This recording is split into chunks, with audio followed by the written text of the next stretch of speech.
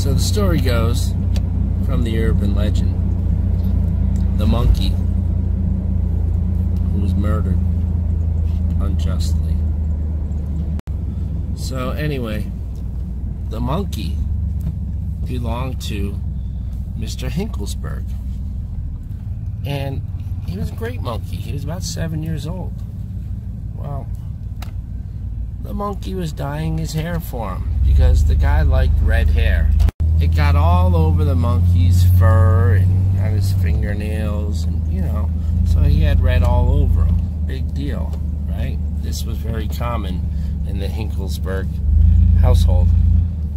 Anyway, so the monkey was eating spaghetti, spaghetti sauce. And the shit gets all over you, right? And the cops had the wrong address for burglary, and they burst into the house. And here's this monkey with red shit all over, look like blood, brains, right? Now, Mr. Hinkelsberry was passed out at the kitchen table. And because he was a heavy drinker, and that was like normal for him. And at that angle, it looked like the monkey was eating his brains.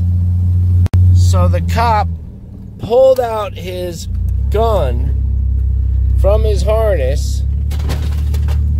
Holy shit. And this is really sad. He shot the monkey. Yes, he didn't shock the monkey, which he could have. He could have used a taser. Nope. Instead, he shot the monkey. Yep. Now, if the monkey shot him, then he would have shot the sheriff. Anyway, so this monkey got shot, and he didn't need to be shot. It's kind of really sad, because the monkey did nothing wrong. He was a great monkey, actually. He was clairvoyant. I got a message. Sorry, I gotta go.